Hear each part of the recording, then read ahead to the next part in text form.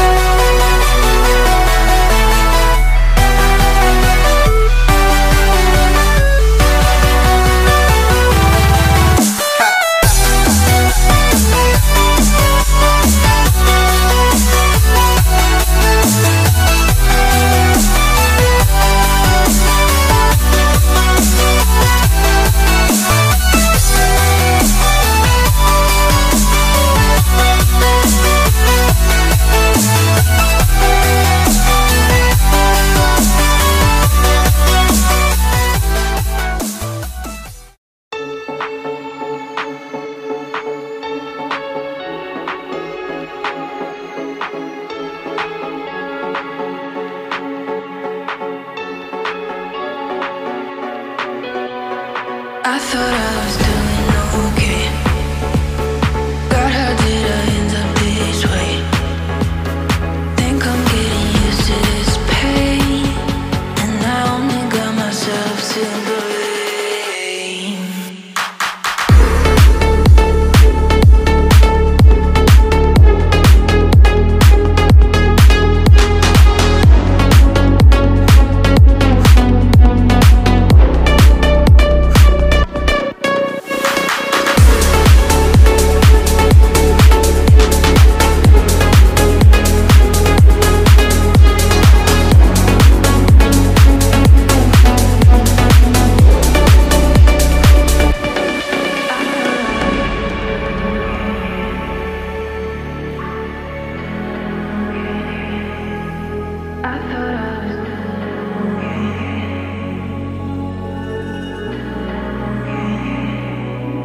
I thought I was doing okay.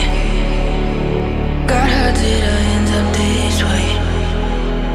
Think I'm getting used to this pain, and I only got myself to blame.